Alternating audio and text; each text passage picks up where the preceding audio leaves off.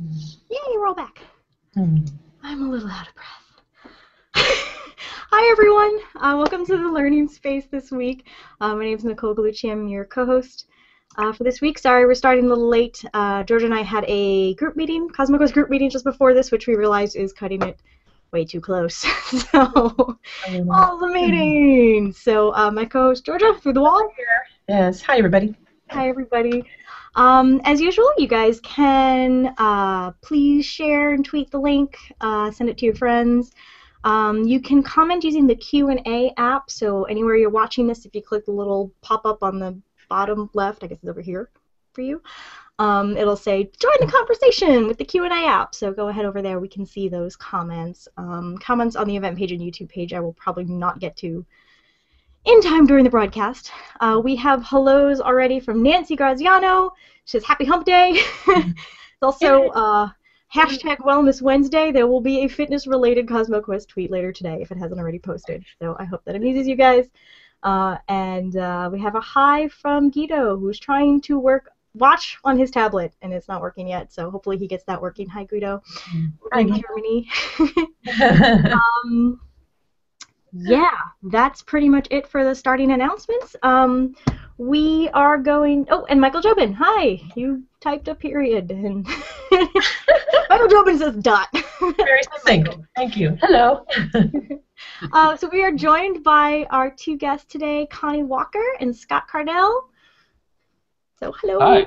Hey, everybody. We are going to be talking about some dark skies topics, which is, of course, why I had to tweet a picture of Darth Vader with the announcement of this show, because you can join us on the dark side. Not too bad, we have telescopes. Dark is good. Can be good. Dark is good. Yes, dark is good. So first, let's get introductions from Connie, and then Scott. Tell us a little bit who you are and how you work with the dark skies. Sure. My name is Connie Walker, and I'm at the National Optical Astronomy Observatory, big long title, and that's our national observatory here in Tucson, Arizona. And I've been here for about 14 years as an astronomer. However, in the last few years, I've been very incredibly engaged with education and with the preservation of dark skies. And so you could say, in effect, I've turned to the dark side. And I've been loving it ever since. And it started out with Globe at Night, and it's grown ever since. And we're going to talk a little bit about Globe at Night today. Yeah. Scott? Yeah, hi. So I'm Scott Kardel from the International Dark Sky Association, and that's our business. We're a nonprofit dedicated towards fighting light pollution and trying to do something so that you all can see more stars. I have an astronomy background, and a former life I was a high school science teacher as well. And so all things astronomy and dark skies and light pollution are things that interest me, and we're going to talk about some of those today. Awesome, awesome. Maybe we'd like to start for new viewers who aren't familiar with the concept of why. I mean, it may be kind of obvious, but why do we care about dark skies as astronomers? Well, if I could bring your attention to the first picture under the pretty pictures, I could probably try to screen share if you'd like. Pretty photos, tree? Yeah, the first one with the tree. Yeah.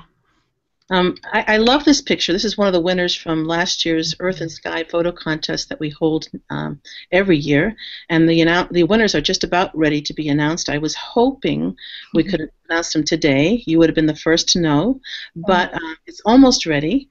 And here's one of the first place winners, I believe, from last year. It was really significant in the sense that it pulls you in, and it's just this gorgeous image that I don't know if too many people get to see. IDA says that about almost 3/4 of the world's population, living in cities, have never seen a pristinely dark night sky. So there's something from at least, a pleasurable viewing kind of thing that we're losing, that light pollution, in effect, is washing out a night sky. And so that is only one reason, but it's a huge reason for many people, because it actually does sort of destroy part of who we are, our culture, and everything that's gone into influencing our culture beyond, say, 100 years ago. So you had beautiful things that were created, like Holt's The Planets, or Shakespeare's sonnets that have to do with astronomy, or Van Gogh's beautiful painting of Starry Night. I mean, there's just so many things beyond astronomy that it influences.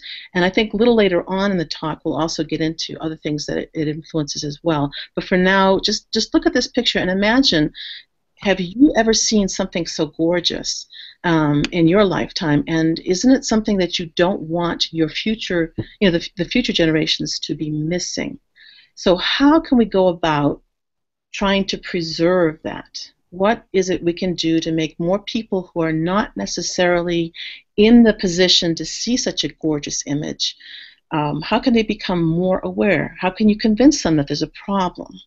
And so that's where Globe at Night began. Globe at Night is almost 10 years old. Next year we'll do something to celebrate this year, I'm sure, in conjunction with the International Dark Sky Association. And so, but this year is its 9th year, and we have, for the first time this year, been able to offer Globe at Night every single month for 10 days every month. And it's usually this year pretty much the last 10 days of the month. So we're actually in our third day or third night tonight of Globe at Night, and you'll have another week or so to participate if you so desire. And it basically just allows you to go outside at night, look up at Leo, which is directly above you, say between 8 and 10 p.m. locally, and take visually take a measurement, basically just by looking at what you can see towards Leo, which is the faintest set of stars you can see. And we're not asking you to count necessarily. Just compare what you see with 7 different pictures that we have on our website that, when Nicole says it's okay, we can show you that website. Sure. But, yeah, you want to see it now? Yeah. I can Well, look that up, and you can tell me where to go. Well, globeatnight.org is the website. So just as it sounds, globeatnight.org.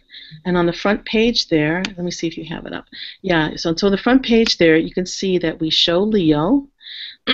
And if you want, we also show things like the web app that you can use. So you can click on that link. We also have a couple other links I can talk about in a couple seconds that also allow you to measure in different ways, but the same, you're measuring still light pollution. But just for the visual stuff now, we can go to maybe where it says, where the picture is, it says just follow these 5 simple steps. You can click on that, and it shows you. I went to the web app. Oh, did you? Oh, well, you can go there too. Okay. So for those of you, so there will be some people listening to the podcast version later if you want to play along at home. Globeatnight.org is the website we're on, and I clicked the Submit Your Data link right under Globe at Night web app, and that took me right to the web app with the 5 steps. Yeah, so one of the things I like about this, Connie, if I can just interject, is this is so easy. Already. It's just been really nice to be able to tell people, oh, you can go and contribute, measurements of the night sky brightness, and on the surface they think, oh, that sounds really hard. What do I do? Do I need equipment? Do I have to do all this special stuff? And it's like, no, it's all right there on the website. It's just really easy. You can find where you're at, and it helps you with the sky, and I recommend it for everybody, really. It helps us out, and you guys have done a great job getting it together.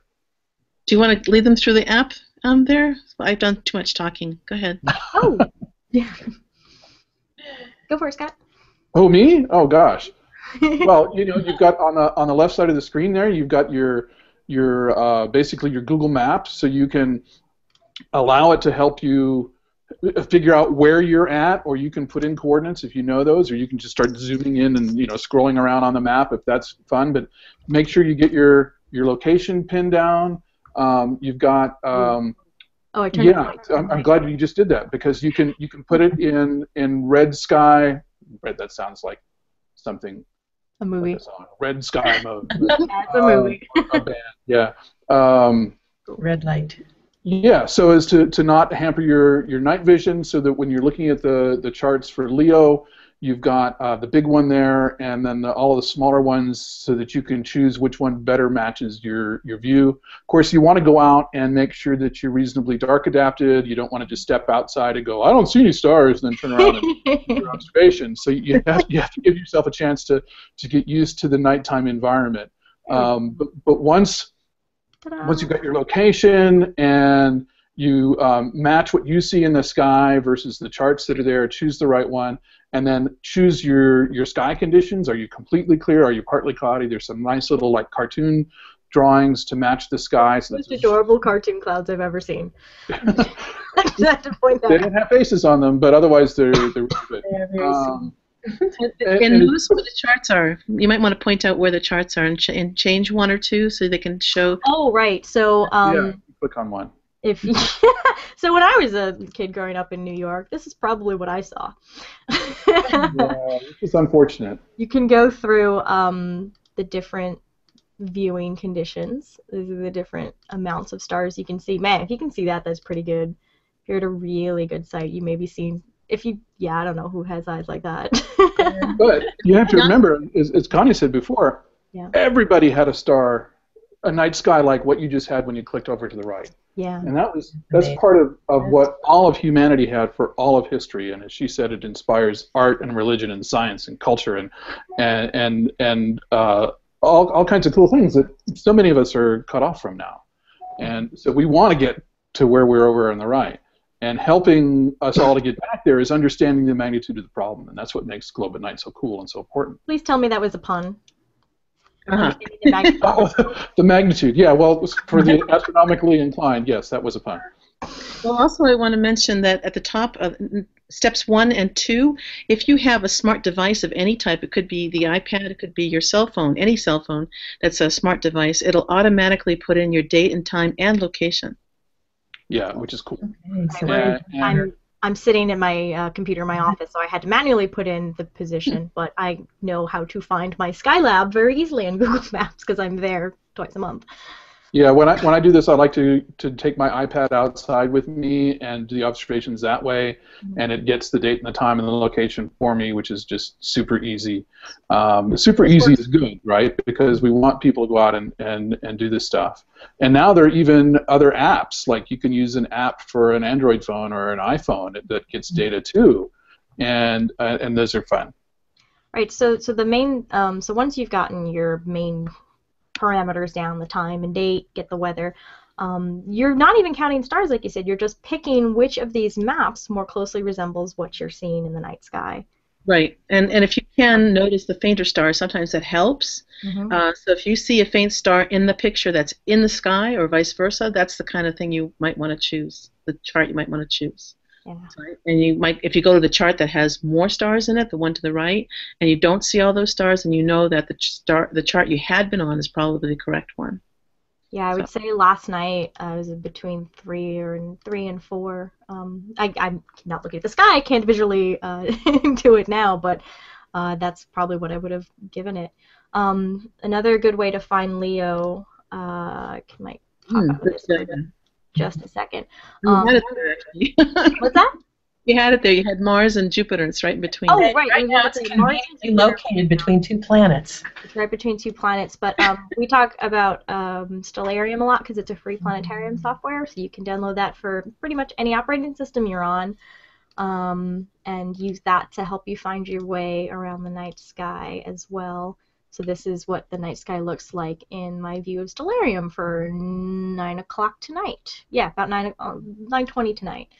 And if There's Mars. Where's Jupiter? There's Mars. Jupiter's just off screen. There's Jupiter. Right there. Okay, good. Though, of course, you do not have lines in the sky, but I like to put the lines on the chart because it really... Well, if it's really dark, you can almost see the lines. All right, not really. You can use a green laser pointer and wave it back and forth really fast. Yeah. Don't do that. Use your imagination. Want to show them the distinctive feature in Leo, perhaps, for those who might not know? I don't know if... oh, you mean the sickle? Backwards question mark, right? Backwards question mark, right. That's what yeah, so it's the head and down to, like, the front paw, so that's the bright star Regulus. Regulus. Did I pronounce that right? Regulus? Regulus? Regulus. Okay, cool.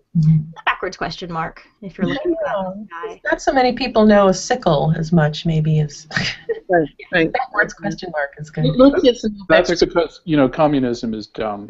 I used The to hammer work and at an sickle used to be a bit observatory much bigger. that I worked at McCormick Observatory, which McCormick farming equipment. So sorry, Oh. that's my tie-in. Yeah. Yeah, since the fall of the Berlin Wall, the whole Leo thing has really been having problems. We'll go with backwards question mark. People are pretty keen on that. It's not. I mean, they're definitely not. I mean, except for Regulus, they're not the brightest stars in the sky. So it may take you a minute to kind of find that. It's not like Big Dipper, but it is. It is. No, but like Scott said, it's amazing once you do see it. Once you see that, just that pattern of that backwards question mark, it will leap out at you every time. I mean, it almost is like I can see the lines, but you can see the pattern, and it stays with you. So. In the northern hemisphere, Leo's sort of back end will be like a little triangle to the left, typically of or derriere. What do you want to say? Haunches? How about haunches? And there, for telescope observers, there's some nice galaxies in the back end there. There's a nice, if you've got a good wide field telescope, you can see like 3 galaxies in one field of view. It's really pretty cool. Oh wow. Oh, and this week too, starting, let's see, in 2 nights, the night of the 23rd to 24th, there's that new meteor shower. So I would say that kill 2 birds with 1 stone and go outside and take some glow up at night data and enjoy that meteor shower at the same time. So, and if you also need dark skies for, right? For enjoyment of meteor showers.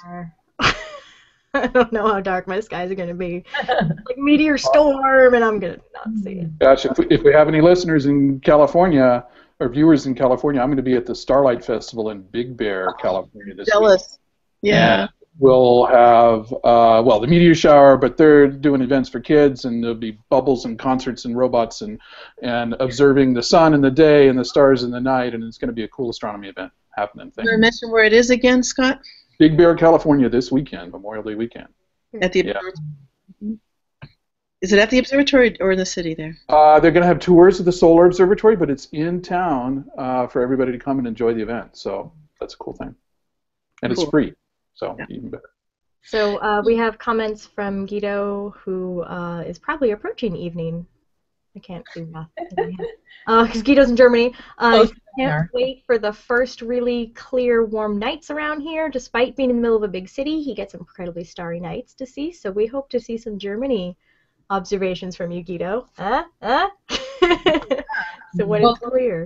On that topic, if I could show you one map that Guido might appreciate. Let me see if I can find Globe at Night maps. It's under Globe at Night maps, Nicole, and it's the Leibniz and Berlin map. Oh. If you want that one. It is a beautiful map, and then I can tell you a little bit more about that particular group that was involved in taking this. Do you see that? Or do you want me? I just see the full. I clicked maps. Did you get the folder? What was in the folder? Oh, that folder. I'm looking on the website. Oh, here we go. Berlin. Yeah, look at that. I would assume it's a little bit under, I think, 200 kilometers between Berlin and Leibniz. And you can see. Gosh. I know. They all observations along that. Oh my god. Yeah. Oh wow. They took sky quality meter measurements actually, and I'll show you what that is in a second. Yeah. And this group that took it is also involved in something called Loss of the Night app. Okay, and we'll talk a little bit about that too. That's another way to take globe at night measurements, and what they've done is they basically made a program that's almost like a star walk. So what you point it up to the sky, and anywhere you look is what the constellations are up. So it's a very nice app, and it works right now only on Android phones, but they're trying to make one in the future for iPhones as well. And yeah, no kidding, I'm excited about that because that's what I I use. I'm an Android. I'm like you. Yeah, that's Christopher Kiba. Yeah, it's Kiba. That project. So maybe we could show that from the homepage. So the web app is one way to do it. You use that in a browser on a tablet or laptop if you're outside, or do the observations when you get back in if you can remember really quickly.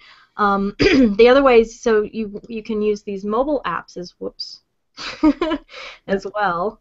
Sorry, I'm pressing the wrong buttons. There we go. It's from the front page. You can get it from our front page. So if you go scroll down to the bottom there, it'll show you the Loss of the Night link, as well as another one we'll talk about, Dark Sky Meter app. But you can see, yeah, you can go there. There you go. Yep. And yeah, it takes you star by star and says, can you see this? Can you see this? Can you see this? Can you see this? And I think the minimum is like 5 stars, but I'll sit there and do it for like 20 stars. Just, I'm learning the stars while I'm doing it. Learning star names while I'm doing that. So that's for Android devices. And again, because you're on a mobile device, it gives you the it gets your location and time automatically. Yeah. So you have many ways to, well, I don't want to say, well, to skin a cat, but yeah, you have many ways to do this. I'm a cat lover, so I shouldn't have said that. But all right. Who's collecting the data, Connie? Maybe you can talk, because it's actually a citizen science project, right? And so you're not only out there becoming aware of the importance of dark skies, but you're collecting data that's going to help with all of that. So maybe you could talk a little bit about that. Oh my goodness. We have, yes, we are collecting, we have over 110,000 data points right now from the various years, and they're vetted very good data points, and we thank the whole public because there's power in number. We can't do this alone. I mean, I just would not be able to go out and take all this data, and we really do need to monitor our night skies and see if they are getting worse, and if they are, to take the appropriate action. So, you know, trying to convince people to shield their lights and stuff like that, and I hope a little later on that Scott can tell us about how to do that.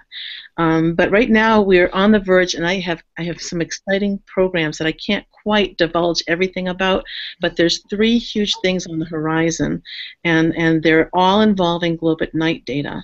And one is basically with data with birds that they've already started, and it's sort of being tested. Another is to make a contiguous map across the U.S. of light pollution, and there's knowledge of how to do that already by this particular organization. They've done it for something else, vetted it very well, so they really feel that with the globe at night data this can be done as well. So you'll have data that you can draw on anywhere in the U.S. We're going to extend that in the future, but right now we're going to test it with the U.S. and then we'd layer it with other data, for instance from the data from the birds, all this bird data that's out there that a particular organization has, and then on top of that, to allow the public to do the analysis. What's really cool is that there's a third organization that is providing tools with which online that they can do the analysis. So I'm trying to get these 3 different groups together.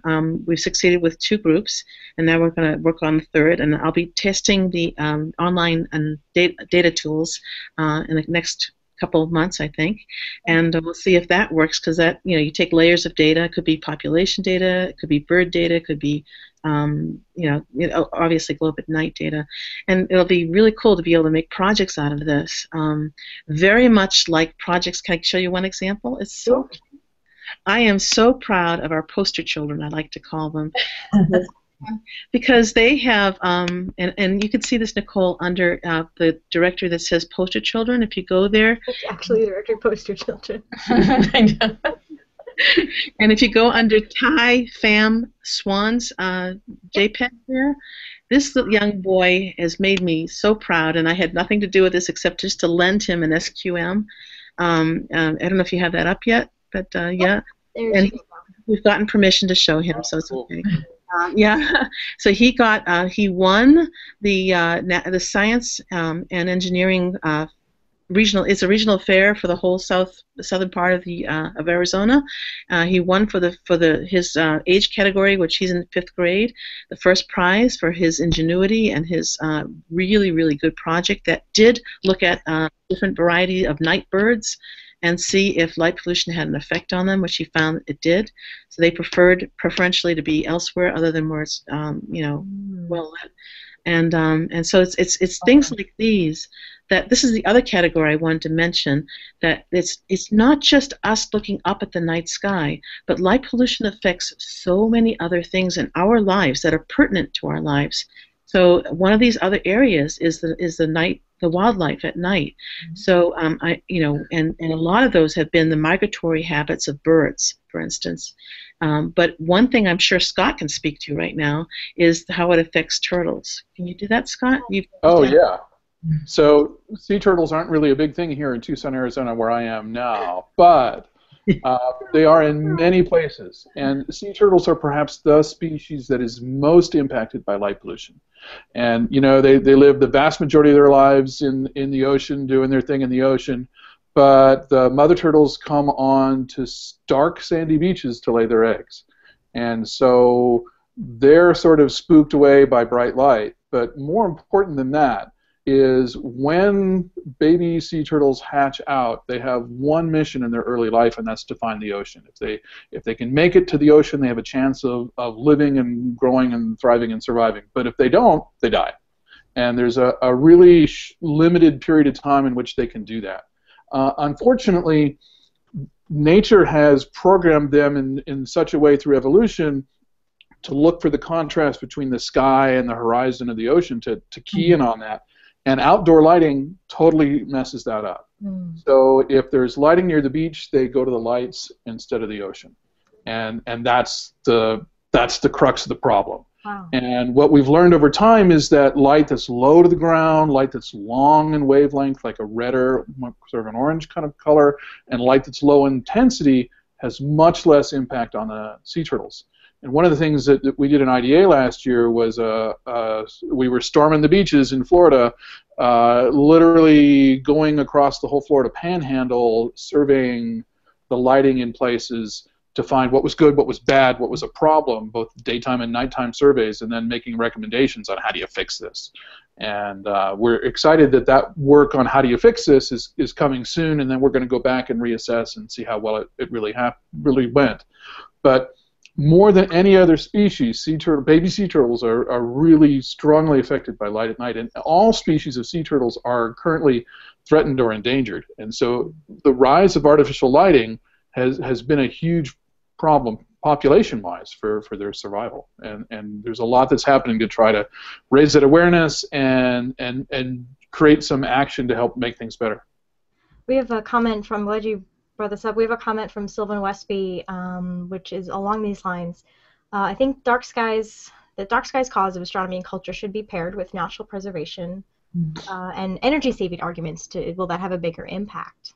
Okay. Oh, now there's something that Scott can address very well too. Go ahead. Yeah. So, maybe could we go to some of the pictures? Sure. I just also wanted to comment on the sea turtles. I think Finding Nemo is going to be making a sequel, and the sea turtle character is adorable. Oh yeah. I see opportunity. That's all. Yeah. I think that's a cool idea. So Okay. I have some pictures that I call what's wrong with this picture? Yeah. And they'll kind of get us to some of these issues. And the first one is an overtly astronomy picture. So we'll start with number 1. Okay. All right, so what's wrong with that picture? Plenty. But I'll let our esteemed panel decide what they think. Okay, for what it's worth, I have staged pictures like this specifically for press releases. This is not a staged picture. Oh, it's not? Figure out what is it? This was at an actual star party for an event to celebrate dark skies. Oh Is my that God. Building so that's a building wall in the background Yeah, with a bright with floodlight. the bright light reflecting off it. Like, wow. Okay, what's not This wrong with bright this? light is not good. All right, I think it's pretty obvious that's bad. Bright light telescope bad. We've got 3 telescopes there. It's nighttime. No one's even curious about what they're pointed at because the lighting here is so terrible. I mean, you have a bright light shining on a white wall right next to where people are trying to do astronomy. That's just goofy. I could see not having access to whoever controls the light, except it looks like maybe that's the telescope that's plugged in. However, there are things like jackets that you can throw over the light. Yeah, I mean, you might get to some fire danger, I suppose, if the light's Non-flammable. a source of heat. But holy smokes, nobody's even. Yeah, I mean, you could pick up a telescope, drag it away, and not look at the light and try to do something. But they're plugged into the wall, which means they may not have battery packs. Therefore, there's a little Dobsonian in the foreground there too. So anyway, we know that light at night in astronomy is a problem, and that we know that, but people who come to our star parties don't always know that. They come with their flashlights waving all over the place. Yeah, that's true. That's true, and they're going to take flash photography because the view is so cool. So I've seen that kind of thing before, and we want to make sure that as the message of light pollution spreads, that we try to reach beyond just amateur astronomy. Right. And for people that are interested in amateur astronomy, your opening argument shouldn't be, I want to see more stars. It really should be about money and energy and the environment and even human health and good visibility. There are all kinds of reasons to want to do the right thing for stopping light pollution that will make astronomy better. But you don't necessarily have to lead for astronomy, because some people just, we saw that great picture that Connie gave us with the tree and the Milky Way, and it was beautiful. And if you're tuned to the universe and tuned to that kind of thing, you get that. But there are some people that aren't and never will be. The same kind of person, you might say, oh, look at this fabulous sunset, and they go, yeah, sun goes down every day. They're not interested. But I think people that understand the importance of seeing a good sky. But not everybody's going to be there, so we have to help them in ways. So all right, let me just do another picture, number 2. What's wrong with the picture for number 2? There. If we can find it. Screen sharing. There. Okay. Oh, okay. That's what's All wrong. right, if you can't tell, that's a stop sign. The angle's a little bad.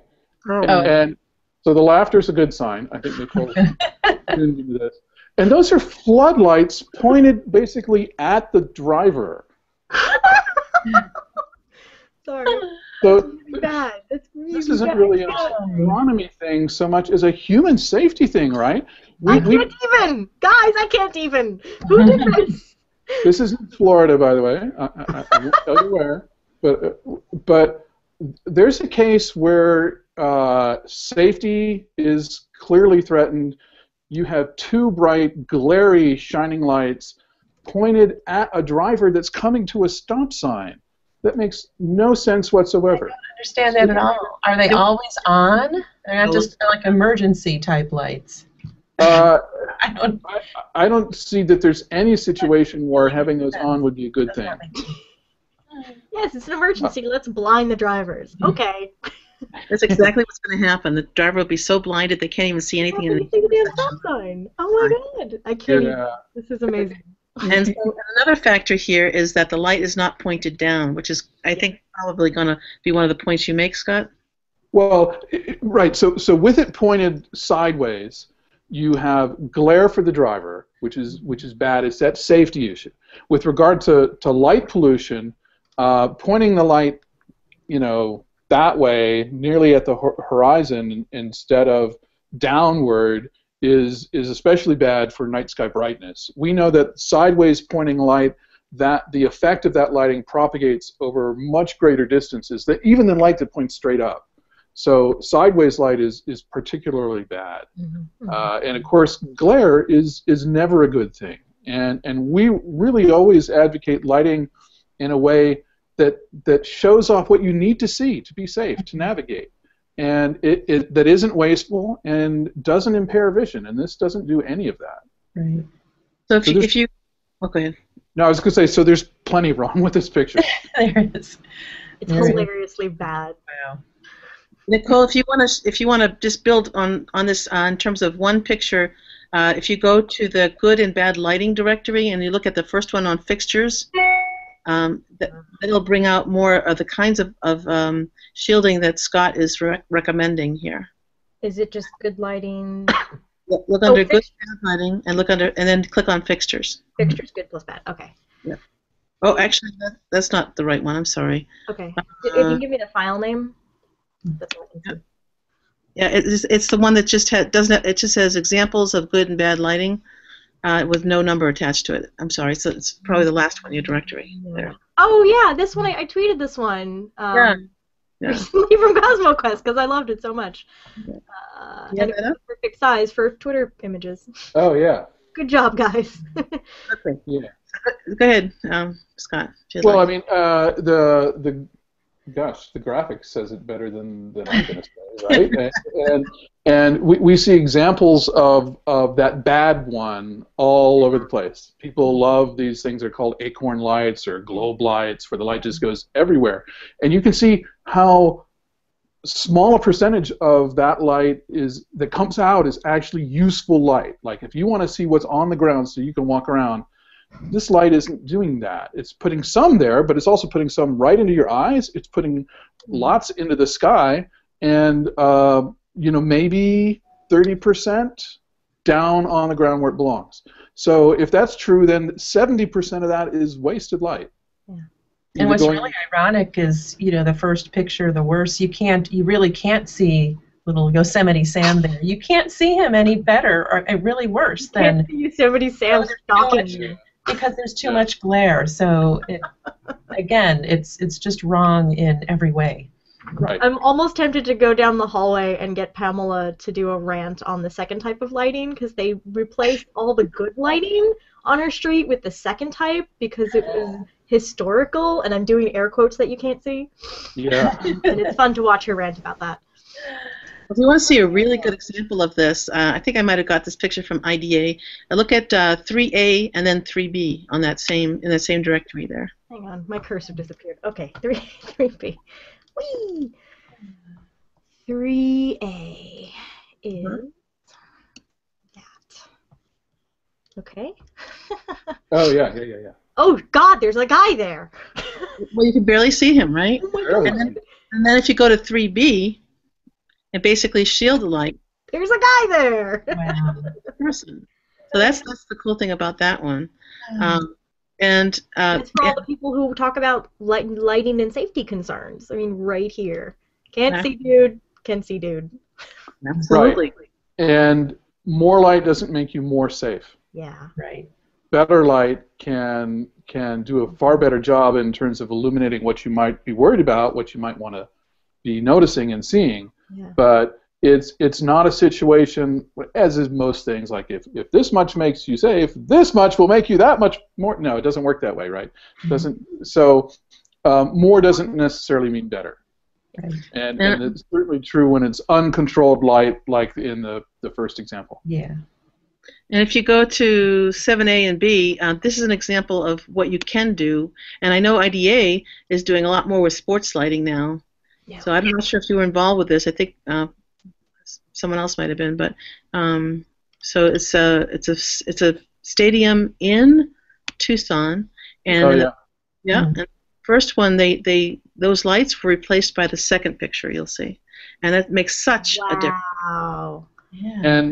And so this was taken from a nearby mountain, Oh. and in the before picture, you notice there's glare that's gone in the second picture. So that's light from the supposed to go on a football field, right? That's shining that way up into the mountain, and that's just a tremendous waste. And in the after picture, those lights are brighter. They did this not just for energy efficiency and for dark skies, but they did this because they wanted more light down on the football field. Wow. And of course, if you put the light where you want it, instead of up in the sky and up in the mountains, then you're doing a better job. That's fantastic. Yeah, we had the football stadium was at University of Virginia was often we would have to, there was always one night game, and we'd always have to cancel all our astronomy labs for the one night game. But they used to leave the lights on the field all the time, and we had to lobby them to stop doing that. If no one's on the field, stop. We can't do astronomy. I think that used to be very, very, very common. Mm-hmm. And it's much less so now because people realize, it does cost money to keep those lights on at night. And it does have an impact on the neighborhood, whether it's astronomy or people just trying to sleep. Yeah. That bright light at night can definitely be a problem. So I have a couple of others what's wrong with this picture if we want to. Sure. I gotta show this one. Fun. Sorry, I'll try not to laugh too hard. Oh, no, you should laugh. You should laugh. There's nothing about this that makes any sense. Other than that, it's great. Well, I hate to say it too. It is on an observatory dome, I think. Yeah. Really? I know where that is, or where Well, it was. I think it's been since fixed, but we won't name names, right? Okay. So, Light. There's a room. yeah, all too often people are told, "Oh, it's dark there. It's not safe. Put up a light." And so, if you imagine yourself walking toward that light, when you're far from it, you have this bright light shining right at you. So you're getting glare. You know, it's making your pupils get small and making it hard for you to see. And then as you approach the step and the door, you are plunged into total darkness because you know that roof is blocking the light. And so there's nothing about that that's safe in any way or that makes sense. But far too often, people don't really think through the implications of, well, what is this light supposed to do? How bright does it need to be? Where should it shine? Where should we hang it? And they just put up a light. It's like, I don't know, buying a new car because it's blue and you like blue, but you didn't test drive it and you don't know the mileage and you don't know anything else about it. But, oh yeah, we just put a light up there because we needed a light. Yeah. So there's some examples that are just kind of wacky. We have a couple comments. I like the one from Guido. Says floodlights pointing away. I think you meant to say floodlights pointing away from stop sign. Lawsuit waiting to happen. Exactly. Exactly.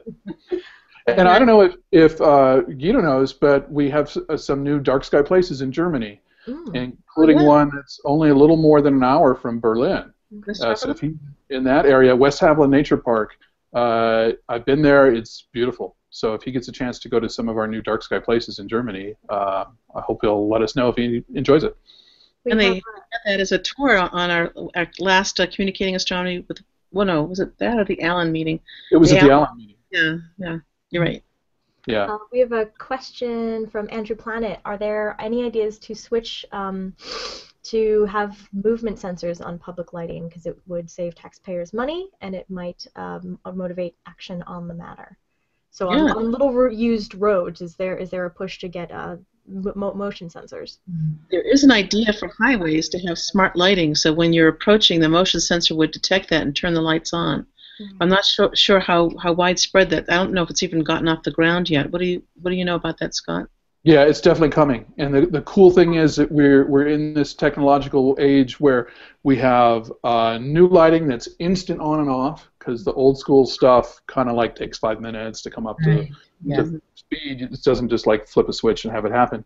And far improved motion controls and computer controls and timers. So if you know you have a road that's going to have low traffic, after midnight or something like that, you could have lights that turn off. You could have lights that go to 50% brightness or whatever you think is appropriate dimming for that area, and then they can sense when there are pedestrians or when there's traffic or something and come up to the value they need to be at and then come back down after they go away. So I've seen some demonstrations of this, not in person but in video, and that movement is really growing in Europe right now, and it's starting to come in the United States. There are some cities here now, I know of one in California, that they decided they're just going to take out, permanently remove 1/3 of their streetlights because they didn't need them. And another 1/3 of their streetlights at midnight, they dim them way down. So there are cities that are being proactive. They want to save money. They want to cut down on CO2 emissions for global warming. And they realize that, what's the message we tell our kids? Oh, when you leave the room, turn off the light. Yeah. Right? That's the thing. That's a required thing that moms and dads have to say to their kids. And yet, to my boyfriend all the time. He moved in. Do we do that? Or do we turn off the lights in our parking lots, in our streets at 2 in the morning when nobody's there? Often we don't, and we need to do that. One thing that really bothers me is a lot of stores tend to leave their lights on both inside the store when they're closed and also like big light up signs. Like, I get advertising, but is there anything along those lines with talking with retailers about the light that they're wasting? Well, certainly some communities have decided that you just can't do that. That, like, within an hour of the business being closed, those lights have to be off. And there's a new national law for France saying that businesses have to turn off their light for the whole country once they're closed. And we have those kinds of regulations in Tucson. It doesn't always apply to all advertising, but to lots of places. And you know, as you're going around shopping, you might start to see this inside stores. They have lights that will motion detect in like the freezer section or something, so they'll come on and you notice that there's pizza there or something. But when when you're not there, they're off and they're saving money. So businesses are starting to realize, because it's all about saving money and maximizing profit, and they're realizing that if they turn off lights, that their profit line looks better. And I think more and more of them are going to go and start using this. So that's definitely one way to get involved, is to get involved with your city government or your county government in order to get ordinances passed if they're not already existing in your area. And there's ways to get involved in that. So if you can't do it practically on the argument of energy, and you can't do it exactly on how, saving money with replacing it with the right kinds of fixtures and bulbs, then those lawsuits, like Georgia was saying, might do the trick in saving money that way. But there's this, what's that? Oh, sorry, Connie. I was just going to say, you guys have lots of resources, right, and information. So if somebody does want to start a campaign maybe in their local area, right, and needs information, needs the data to back it up, different approaches to use, right, with people, that you guys have some resources that might be helpful. Yeah, Dark Skies is a great resource. Do you want to mention? Darksky.org is the International Dark Sky Association. That maybe you want to talk a little bit about the resources there, Scott. Well, they have pamphlets and they have how-tos in terms of residential lighting, and they have the fixture seal of approval kind of things that you could look at to see which lights might be good lights for you. And what else would you recommend there, Scott? Well, they should also check out our short video, Losing the Dark, which is a great introduction to the problems of light pollution and the solutions of light pollution, and it's on YouTube and Vimeo, and you can download it as well. But we try to bring together all of the issues related to light pollution in terms of safety, environment, security, and dollars, and have those resources there. And if people get to the website and they're pretty sure there's something on crime and they can't find it, they should just drop us a note and we'll help them find that. The website is a little bit of a maze, and we're trying to sort that out so it's a little easier to navigate for everybody. But we have a lot of resources there on darksky.org. Yeah, that Losing the Dark video was initially made for Planetaria, but we also have the flat screen version, and it's been translated into 13 languages now? That's right, and we're working on Italian now to add to it. So you got Russian and Mandarin and Korean and Hindi and French and German and Spanish and yeah, we got a lot of choices there. Speaking of languages, I also wanted to point out, you guys showed me that the Globe at Night web app is available in 26 languages at the moment. So that's also impressive. Wow. Well, the guides are. There's the guide too. Right. The web app's half a dozen different languages at least. I can't remember how many right now. But yeah, or a lot, maybe a lot more than that. But you're right. Yeah, the guides themselves, which are the instructional how to take the measurements, are in 26 different languages with the magnitude charts 1 through 7 on them, and a report page if you're not able to be in front of a smart device at the moment and have to go back later on and insert submit the observations with your computer. So. Web app in Chinese. Oops, you're in the dark. Web app in Chinese. Oh, really? Yeah, look. I just found it. Very cool. It is. Yeah, there are all the languages that it's... Yeah, there you go. Wow. There's the page with all the different kinds of things you can download. Mm-hmm. Yeah, and the red is for nighttime. Yeah, I've still got nighttime on. Right. That's my bad. Greek. Yeah. Sorry, I could do this all day. Stop me now. You can notice too, for the northern and the southern hemispheres, there on the page you were on, the constellations that are used at various times of year for Globe at Night. Yes. So Northern, yeah, that's the other thing to point out is Southern Hemisphere viewers have other constellations that may, I mean, most of the constellations you pick are middle of the sky, so that they can be seen from both hemispheres.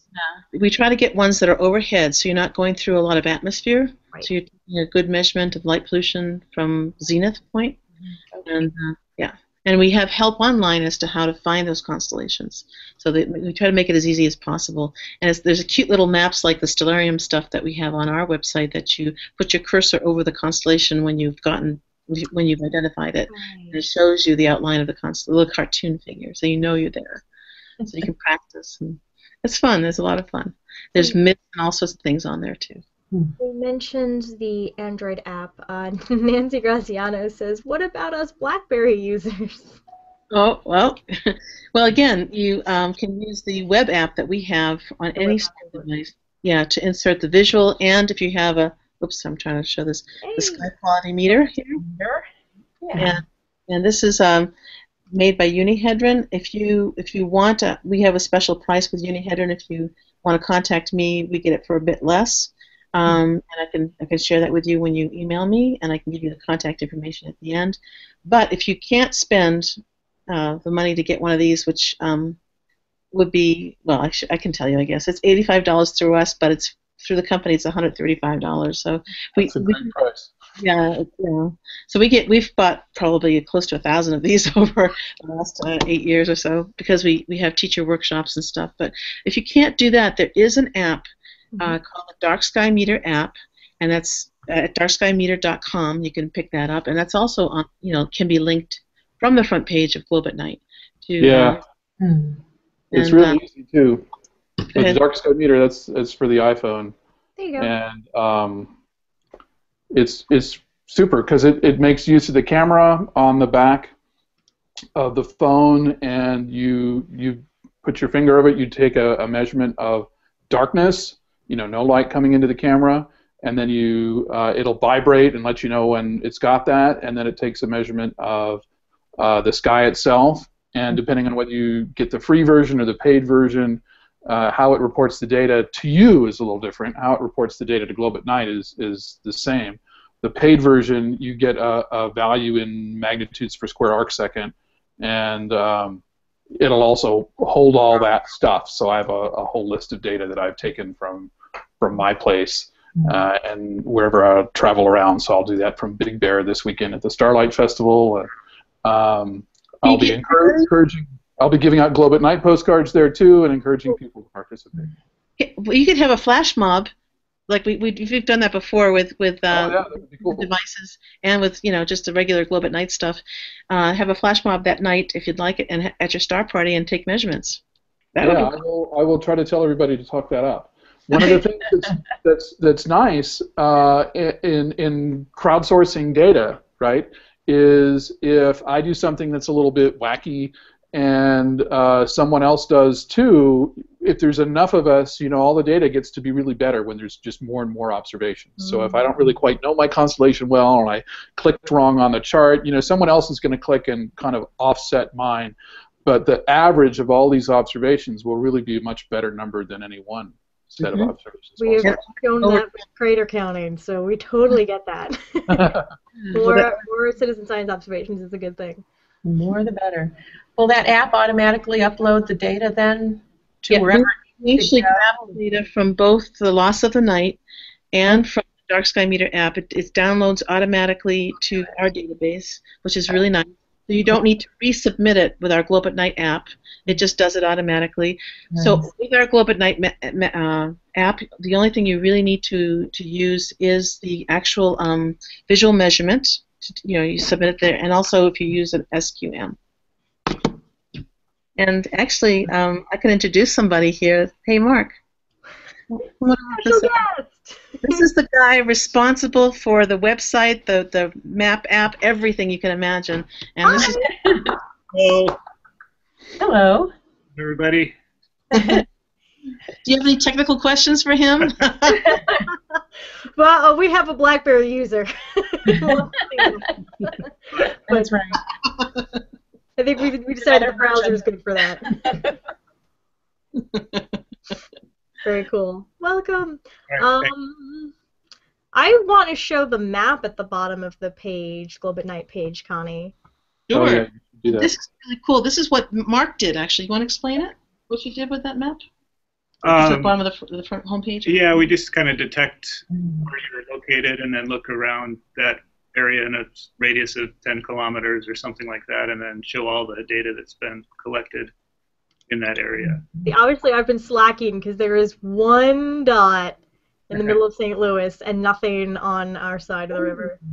I should show you the one from our site. The Globe at Night has nearly 800 measurements just this year alone in Tucson. So let me see if I can find that.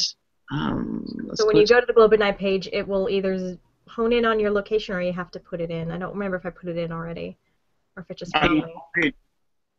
It might ask you if it can use your location. I think that's what it did, yeah, the first time I came here. Then it detects where let me see if I can screen share. I'm really bad at this, but I'll try. There's Muscuda. I'm going to be doing a astronomy camp for kids all the way out there in Muscuda. I don't know if you guys can see my cursor. It's darker there. Yay! Wow. They're going to be building Galileo scopes and an itty-bitty radio telescope. Oh, there's Connie's map. Yeah. Tucson kicks the pants off of everybody. Yep. It's happening in town. It's really impressive. Yeah, and you can see as you get further away from town toward the north there, the darker the dot, the darker the sky, the brighter the dot, the brighter the sky. So I don't know if I believe that one right in the middle of town, but as you know, as Nicole was saying, and the more and you know, also Scott was saying, the more measurements you have, the more you can tell. And we've actually made maps, contour maps, like you would have if you're looking down at a regular map and you see mountains and stuff, where the peaks would be this pretty much the center of town where it's brightest, and it goes on down like a topological map, and gets darker and darker as you go further away from the city. And it's true for Tucson too. We have probably, I don't know, more than 5,000 points for Tucson over the years, I would assume. So it's a really nice map. So you guys have been collecting some data on, let's figure out which ones of these, on which locations are giving you the most measurements, things like that. Mm-hmm. What is happening? Oh, that one's already open. So here's a screenshot of that data from this year so far, showing where the data is coming from, what type of device, observations over time, and then the top countries, your U.S., Croatia, and Poland, so rock on. And Arizona and South Carolina and Texas are beating the pants off of just about everybody. Chile's number 4. I have to mention Chile. That's our compadres down there. Oh, Chile, of course. There's 3 cities that do a lot down in Chile, and if you want to go to the Globe at Night Maps directory, you can pull out the Chile one. They've really went bananas. It's the one with Santiago and yeah, Santiago's a bit bright. Concepcion and Talca. They've done a great job, and we thank them very, very much. I was just trying to look for an image. I'll have to pull it up later. Richard Drum found a map. I think it was of light pollution measurements over St. Louis, and like superimposed it with the Google map or Google image. I'll have to find that later. Oh, really? We have maps of Santiago. Nice. Do you see that one? Or did you already put it up? I don't know. Here it comes.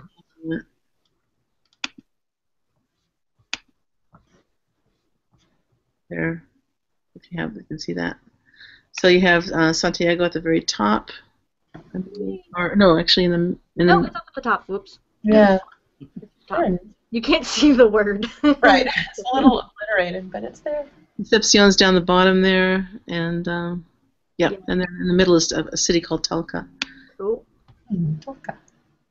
Yeah. Santiago's quite bright, but up north of that is where you're going to start to get to the big professional observatories.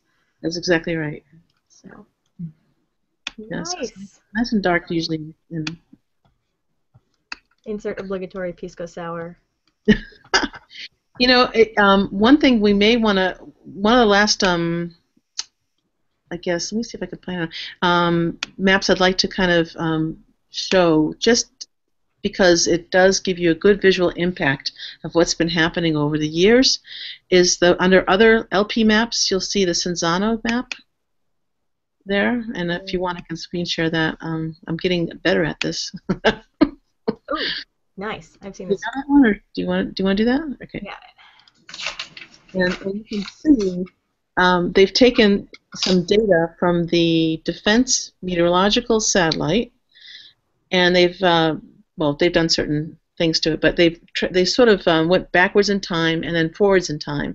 So most of the data that you see here came from the 1990s and 2000s, I think, up to 2012 maybe, and they took that data and they projected it backwards to the late 50s, which is the upper left panel, so that you see only the major cities on the northeastern coast are really affected by light pollution. But then by the middle of the 70s, the eastern half of the U.S. is getting very light polluted until the mid or late 1990s. You see it's very, very has a lot of impact on the eastern part, and then also Los Angeles, San Francisco, and San Diego. And then if you project that forward another, 12 years or so, or 11 years now, my goodness, what we usually tell people is that the only place you'll be able to go to see a pristinely dark night sky when your children are having their children, basically, is the national parks, or are the national parks. So, that's rough. That stinks. Well, so I would maintain that it doesn't have to be the way it is shown there for 2025.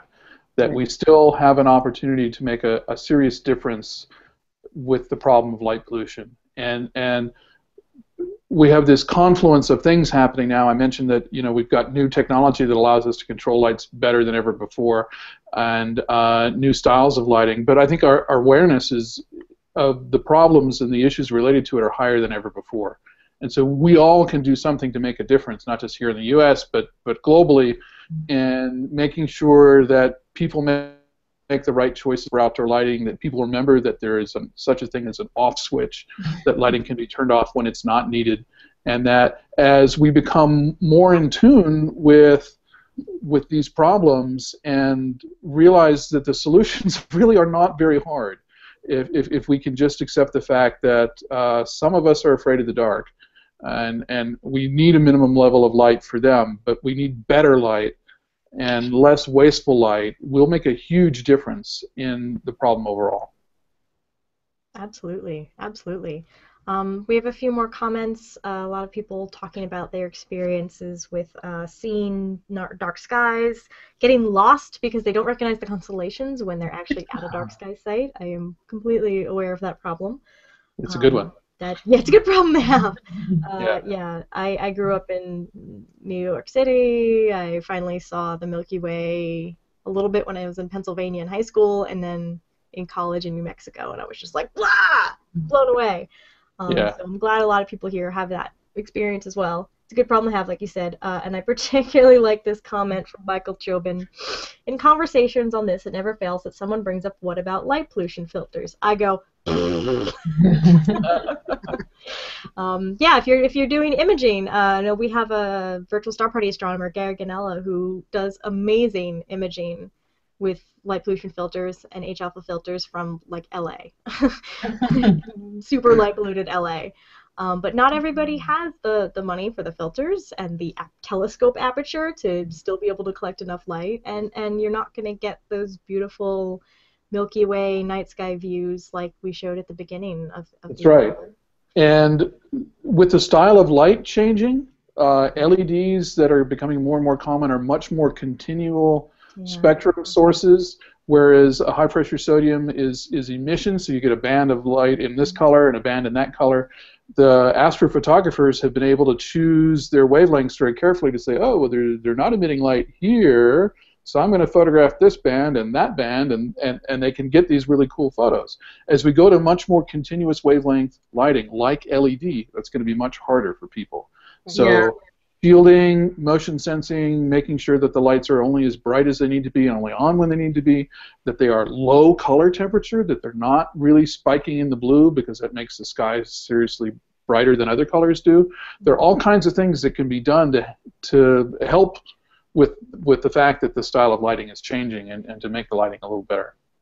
Absolutely, and there's an interesting corollary happening in the radio spectrum. A lot of emissions are moving from narrowband to broadband, and that's caused some problems for radio observatories as well. So. There's light pollution there too, right? Yeah, it's just the wrong wavelength for us to be able to see, and that makes it really hard for the radio folks because you and I, we can talk about light pollution and say and point out these examples, right? But it's really hard to do that, and there was a great demonstration. I remember somebody from Greenbank, West Virginia, doing an example with an old transistor radio and a battery-powered fan, and they turned on the fan and they got static on the radio. So the fan was emitting in the EM that you couldn't see, but the radio could pick it up. I've actually seen that with a particular little toy, like spinning LED toy, that they started selling in the gift shop at Greenbank until they realized no, huge RFI source, so they got rid of all those. But they kept one around for demonstration purposes, and yeah, they do that. Yeah. Oops. Yeah. Oopsie. Oh, the irony. Yes. Learn by doing, right? Yeah. Learn by straight up, and they have wait, I'm just gonna have a show on that. We're just gonna have a show on radio. We'll stick with light. But this is great. There was oh gosh, I just missed it. There was a comment from Nancy. Thanks everyone, another great show. Now we need to educate the general populace. So yes, go out there, and everyone that watches, please help. Yeah, we need all of you to speak out about light pollution in whatever way you can. And if you have control over any lights of your own, remember, turn them off, shield them, do what you can. Yeah. And I know we don't have a lot of time, but Connie, I know teachers are involved with this as well, and so education through teachers and young students to bring their awareness up and get them involved in collecting data and improving the skies is really important too. And I would say it's a very teacher-friendly program and a very teacher-friendly website. Lots of good resources. Thank you. So, yeah, we have other dark activities too on the COVID-19. Exactly. Do those as well. Yeah. We're counting on the kids to educate their parents to really fix this problem. And that can be the best way. Yeah. The National Observatory have particularly been targeting young children because, let's face it, they're going to be our stewards of the Earth tomorrow. And if they understand what the problems are today, they'll know how to fix them tomorrow. And oftentimes, like Scott says, they go home and they influence their parents, who in turn start asking questions and coming to those star parties and being inquisitive. And it's really wonderful. So the word has gotten out a lot through the program with Globe at Night, and I hope that people will help and participate. It's very easy to do. Very easy to do. The resources page actually has a link right on it that says Globe at Night U.S. Educational Standards. So, bam! There you go. You guys list the Next Gen and the National Science Education Standards. All good things. All those good things that relate to dark sky activities, so you can get yourself covered. We have a Twitter and we have a Facebook page, so if you'd like to sign up on the Globe at Night webpage to get those things, please feel free. We're very happy to email them out to you. So the current campaign is May 19th through the 28th. That's the current Globe at Night campaign. I was just out last night. There's no moon between 8 and 10. You can go outside in the northern hemisphere and see Leo straight overhead. So go and make those observations. Use your apps. Use your devices, your tablets. Your eyes. Yes, don't forget your eyes. Think about the moon, because the moon is a natural light bulb in the night sky, and we don't want to take a Globe at Night measurement when the moon is out. So even though you might be at higher latitudes and you might not be able to go out until after the sun sets after 9 o'clock, feel free. Even if it's beyond 10 o'clock, but the moon is not up, please feel free to contribute a measurement. Yeah, yeah, we want dark time. Yes. I'm going to do a brief rundown of what's coming up on our channel, and then we will sign off. This Friday is the weekly space hangout hosted by Fraser Kane. There will be a bunch of astronomy reporters, journalists, and general dorks like me who write about things to talk about the space news from this week. I will not be there. I will be in Baltimore at Balticon with Nancy Graziano and everybody else who's going. So if you will be at Balticon, check our blog. We'll be putting up a schedule of the talks and panels that Pamela and I are doing. Plus, we'll have a table, so you can come by, say hi, and play with CosmoQuest with us. So yay, Balticon. Friday's Weekly Space Hangout. Sunday, assuming they don't cancel, they've canceled every other week for just bad weather on the West Coast where most of their astronomers are. Sunday it's a virtual star party. They will once again try and host it at 9 p.m. Pacific, starting at 9 p.m. Pacific, weather depending and people's schedules depending. So sorry about that. I know you guys are a bit disappointed that about every other week's been canceled, but they'll be trying every Sunday night.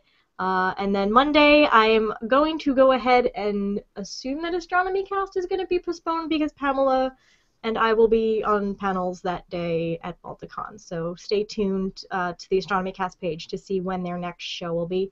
That brings us around to next week's Learning Space, which is... No, I don't have the thing open. I don't either. Wait, we will be talking to Josh Rosenau from the National Center for Science Education. We got a specific question several weeks ago asking what can teachers do when presented with things like creationism from their students in the classroom. How do you deal with difficult topics like that in the classroom? So we will be talking specifically about that in response to that question.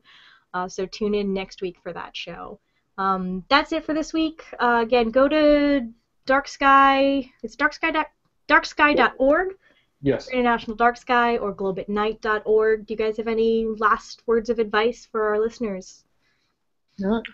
Every photon counts. Don't be afraid to do something that makes a difference. Turning off one light, shielding one light, putting in a lower wattage bulb. You can all do something that makes a difference. You can educate a neighbor, a friend, a city council person, and make the world a better place. And there's power in numbers. Please participate in Globe at Night, and we hope to see you soon again. Awesome. Thank you so much, you guys. I'll see you next week. Thanks very much. Yeah. Bye-bye. All right, bye-bye.